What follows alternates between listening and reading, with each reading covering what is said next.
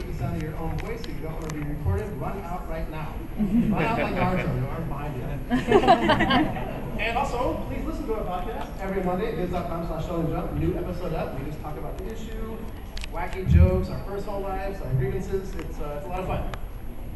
My name is Ryan Brown, the podcast commander and an editor at the Shonen Jump, and these wonderful people are... Hey, I'm Eric Eberhardt. I'm just a guy who's a podcaster for fun. Hi, Salas, I'm Sasaki, the former editor-in-chief of Shonen Jump in Japan. And he's a Pokemon. I'm Andy Nakatani, editor-in-chief of the English version of Shonen Jump.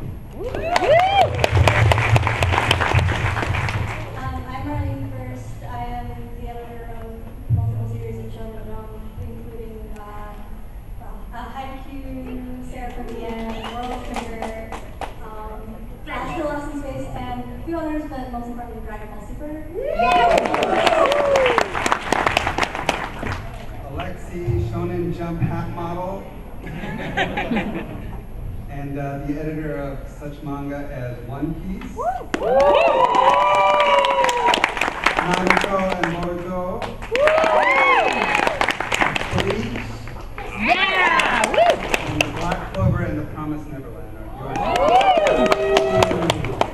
I like how you pause for applause. Marlene forgot one of her really important series. I got the one that was like in the magazine, which is Robot Laser Game. Can everybody give a nice golf clap for the golf manga? That's actually perfect. Well, you may have noticed these hats these handsome gentlemen are wearing. Alexi, Andy, why don't you tell them about these hats? Yeah, just in case you don't know, Weekly Shonen Jump is a weekly digital magazine. We put out chapters the same day they officially come out in Japan. A great series like One Piece. Actually, we just said a bunch of the series that are in the magazine. And really work. We have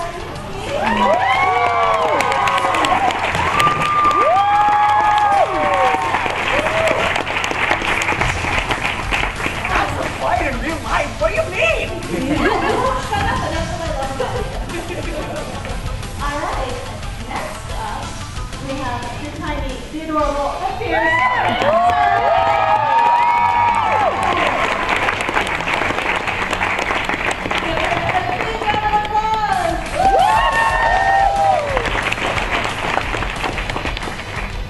and finally we have the bold, the brave, the badass, Amanda.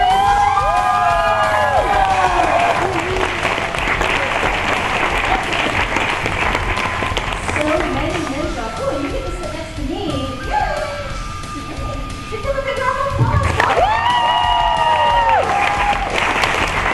This is their experience all together at San Diego Comic-Con.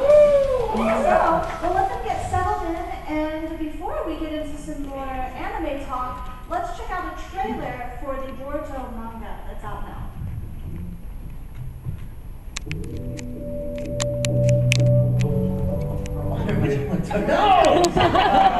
It's awesome. It's the manga that I first read, like the first manga I ever read. It was one of the first animes I ever watched, and you know, production for English and Shippuden was coming to an end a couple years ago, and I was like, I never got a chance to be in Naruto. And then I got a phone call, and I got to be in the last movie, Naruto the Last, and I played Tonari, and I got to cut the moon in half and everything. But then I was like, oh, that's it, I made it at last, at the very end. And then this came along, and I was like, oh good, maybe I'll do this for 900 episodes. I'm super honored. It's a great series, and I've been watching the Japanese episodes as they come out, and it's really exciting. It's different. It's very cool. I'm honored to be a part of it. You say no pressure, which is very ironic, because like when you're working on a franchise that is this legendary, there's a whole lot of pressure. I mean, you know, it's very exciting. I feel very honored, and I'm very grateful to work with this cast and on the show, and to be part of something that's been around for so long and has influenced and inspired so many people. So it's really cool, but it's also really terrifying because there's a whole lot of people that would have no problem attacking me if they don't find me. So, Well, they're really nice. What are you talking about? yeah, they're really nice as long as they like what you're doing. Otherwise, they're going to take you out on the playground and teach you how to be better. Don't really attack her though. She's short, but she's feisty. She's very feisty. No, don't!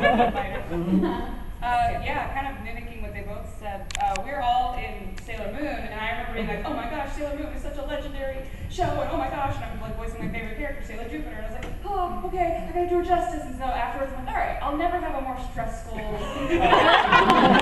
role to undertake where like it's a beloved character, you don't want to screw it up.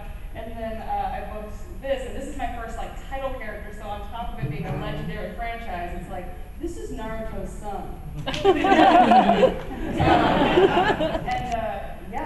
it's awesome. So far, everything's been pretty cool, and it's really cool to be a part of this show that people literally grew up with. Like it's the Harry Potter of the anime world because it ran for like 15 or 12 years. 15 years. So people literally grew up with Naruto. He's like a friend to them, like their family. So it's kind of it's cool to be a part of that like legendary thing. Okay, and now we're going to do something very special and very fun. We're going to do a dramatic reading of the manga with the voice actor.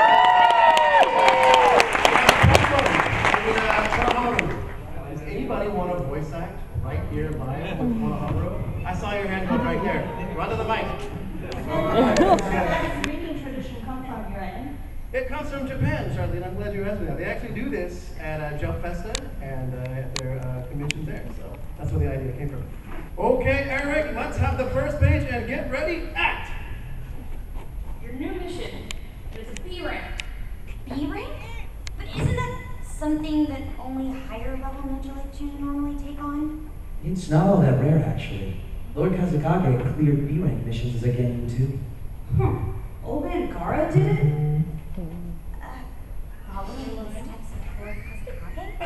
Sounds appropriate for a Hokage in training. Let's do it. Us rookie Genin taking on a B rank mission? A difficulty level old man Gara handled? That's awesome! So you better show some grit. Yes, sir! Yes, sir. Alright, your turn to sorry.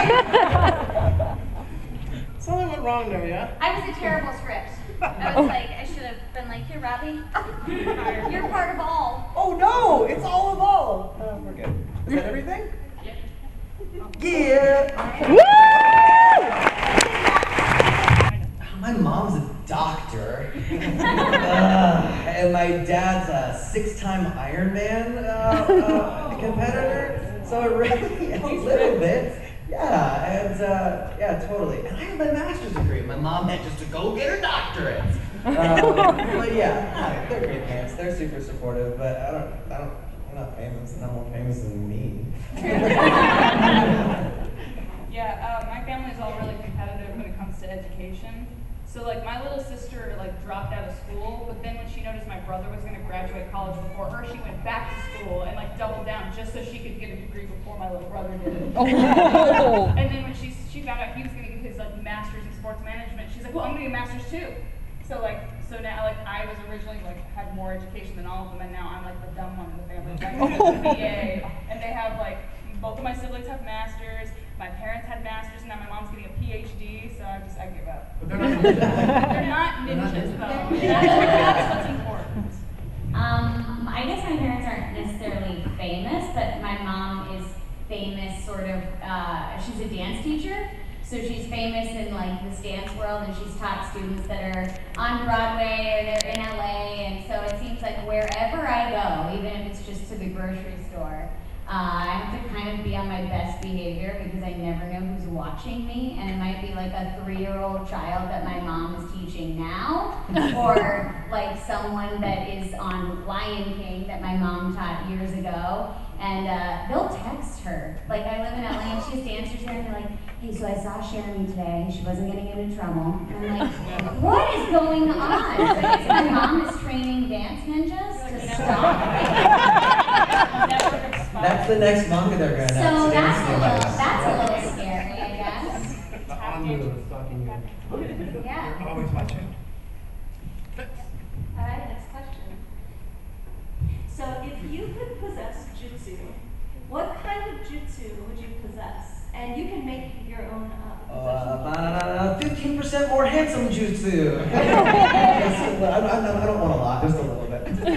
Not a disgusting amount, just like a real. Yeah, reasonable. We were discussing this earlier when we were doing interviews, and we were like, grow thinner and get more attractive jutsu now. Yeah, what did you call it? The Hollywood jutsu? Yeah. Mask on camera. That would be awesome. Or like just teleportation. Like that I wouldn't have to travel, I wouldn't have to park a car. You guys know you could take the shuttle. Like you just go, I'd like to go to this panel. I'm not waiting on the jack line. I'm just showing up in a seat in the back. I want classic substitution jutsu, but I would use it just to like get me out of awkward social situations. like, oh, what do you do? I'm a voice actor. Do you know anything I've been in? Or what have you been in? I would just go, and then be in the extra. I'm like, oh. You got the log say see up right. Yeah, right. I feel like this is probably in line with like the get thinner jutsu or whatever, but like I wish I could just eat whatever I wanted and my body would turn it into something healthy for me. Like, I'm gonna drink this whole bottle of wine and eat these like pixie sticks, and my body's like, hey, that's kale. I feel like what people have learned about us on this panel is we are like really insecure. Yeah, that's what they're walking away from on this panel. All right. Or we're lazy. So our next question. So you guys play characters that are children. So what were you like when you were roughly the ages of your characters? I mean, were you ninja? Be honest. They're still youngins. All right. So my grandpa, we used to live on like a big 1,000-acre like wooded area out in the middle of Missouri, and my grandpa, when I was like 7, would literally take me out in the tractor, drive like a couple hours on the tractor, and give me a lunch and like my bow and arrow and a machete, and just say, "See you by dinner," and just leave me in the woods. And that was like my job, was to find my way back to Grandma and Grandpa's house before dinner time. And I don't know if that makes me a ninja or abused, but I did like learn some life skills from it. Dude, I was totally like a country kid. That's how you're surviving conflict. I would go like bow fishing. Does anybody know what bow fishing is? Woo, yeah. You go bow fishing. Wait, and you like, shoot fish with a bow and arrow? Yeah. You seed them and feed them, and they come up to grab something, and then you got to shoot a little moving. Yeah, I'm basically a ninja. There must be a better way to get fish. But not a more enjoyable way. It's really fun. Yeah, that was sort of my childhood experience. I was a dirty little brown kid running around the woods.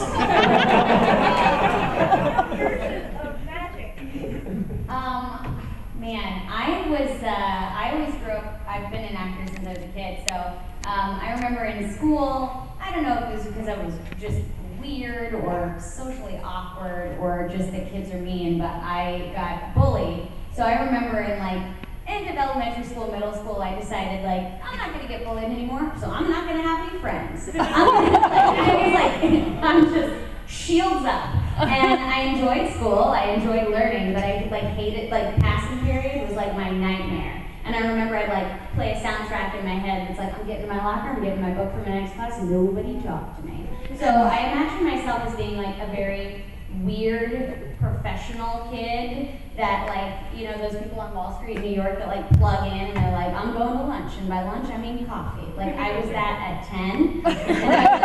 And my goal is to be on a TV show and always be working, and I'm gonna finish school and then I'm gonna have dance, and I was just I guess a classic overachiever, but it was because I was scared of getting my feelings hurt. So I don't think that makes me a ninja, I just think it makes me avoidance of feelings. Is there a therapy period? You're like a feelings ninja. You're feelings. It's you cry and you make the enemy really uncomfortable. Oh, are you okay? I'm sorry. I didn't mean to. Oh, no. Yeah, I don't know. Maybe that. And hence I'm an actor.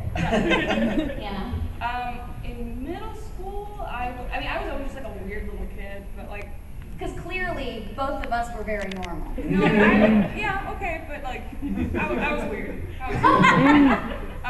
But I played hockey, so I had like the reflexes. I was a goalie, so I had like ninja reflexes. Okay. But and they've heard this story before. But in high school, I had this phase where I like told people I was a ninja, like in like a weird jokey way, but kind of just like, yeah, you know, a ninja has to be blah blah blah blah. And I would always make up these weird ninja laws. And then the guy that I liked, because this is why I'm so good at relationships. The guy that I liked for like several years in high school, his name was Tim, and I just was like, I wanted Tim to notice me, and I wanted to stand out, and so at one point I made a joke because I also make a lot of threats when I like someone. Because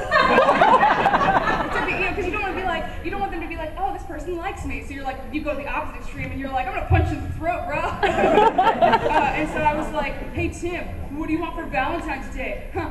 I'm gonna give you a flaming arrow to the heart. And so I dressed. Did that work? Just wait.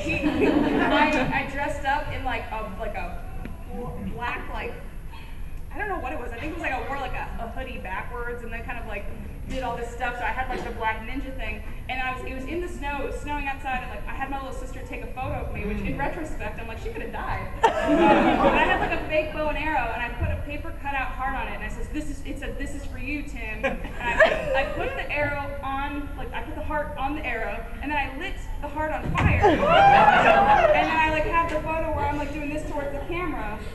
And you sent it to Tim. I sent it to Tim. I don't remember how he responded, but we definitely didn't date. I want to know, where is Tim now? Can we find Tim on Facebook? I can find him. Can we get him at next year's comic? Woo! Yes. That was amazing. Now we're gonna shift gears now, and we're gonna play a game with all the actors. Yeah, thanks everyone. If you want to keep up with other stuff that we're doing, with all the stuff, I know it's a simple plug, but follow all the Shonen Jump stuff on social media. And all three of us, we love to talk to you guys. Yeah.